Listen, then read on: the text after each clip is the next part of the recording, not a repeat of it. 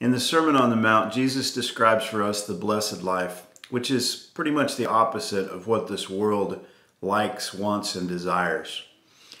This blessed life is a life of shining like a light in the darkness, of being salt in the midst of this world. And he tells us that God is looking at our heart, that our righteousness that we have has got to be something that comes from within us and not just an outward righteousness.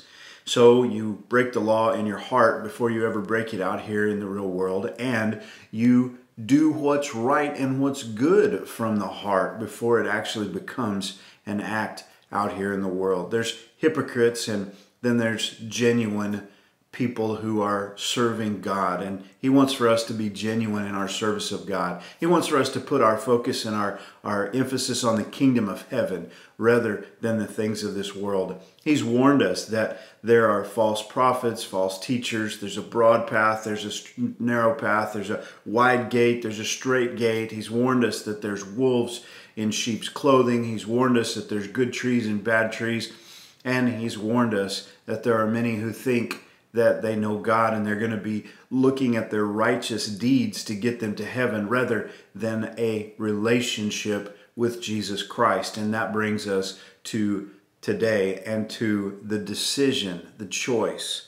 And so he says, "Therefore, whosoever heareth these sayings of mine and doeth them, I will liken him unto a wise man which built his house upon a rock. The rain descended, the floods came, the winds blew and beat upon that house, and it fell not, for it was founded upon a rock. And everyone that heareth these sayings of mine and doeth them not shall be likened unto a foolish man which built his house upon the sand. The rain descended, the floods came, the winds blew and beat upon that house, and it fell, and great was the fall of it." Wise versus foolish.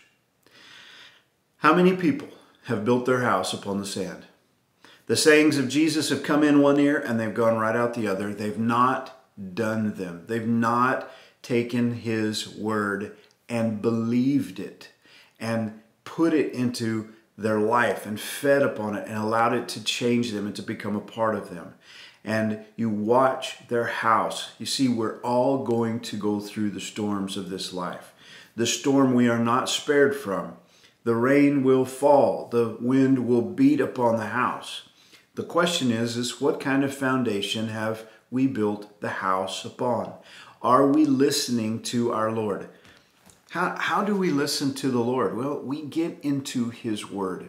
We put ourselves under the teaching of someone who is gifted and called by God to help us to understand the word of God. And then we take that in and we take it to heart.